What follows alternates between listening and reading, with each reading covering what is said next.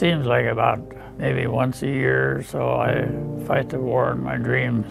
I finished my senior year in high school and didn't think too much about it for some dumb reason. I guess I was too stupid to realize what I was getting involved in, or would be.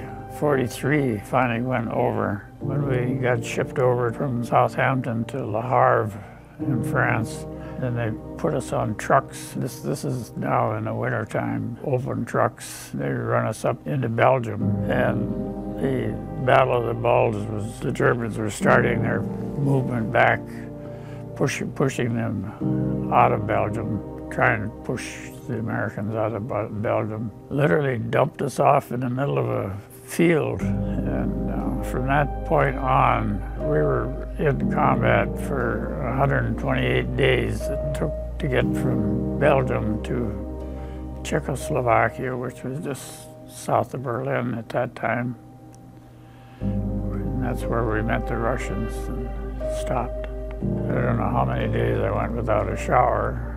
We were very poorly equipped for winter weather because we just had ordinary dress boots, dress leather-faced gloves, and a dress overcoat.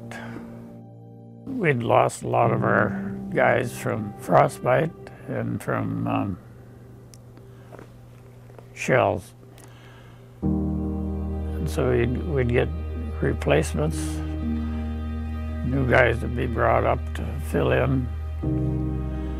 And we started getting older men. Older meaning 26, 27. Even two of them were married and had a child, you know. They were getting desperate here to get troops. But those older men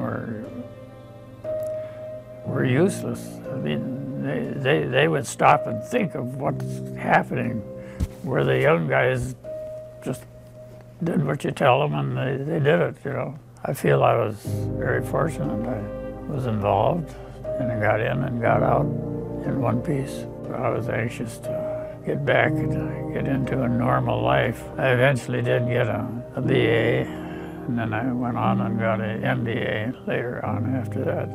I was an engineer.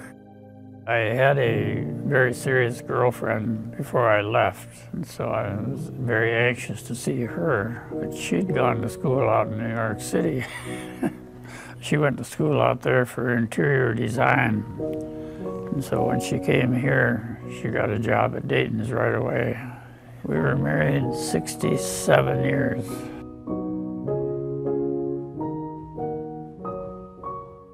We soon found out that we both liked to travel. And so as soon as the boys I had two sons, as soon as they were out of the house, we started traveling. 107 countries we traveled to. We've got to make a bigger effort to stay out of wars. I don't know how you're going to do it, because I've been doing it since day one, but just got to do something to stay out of it. Doesn't do any good.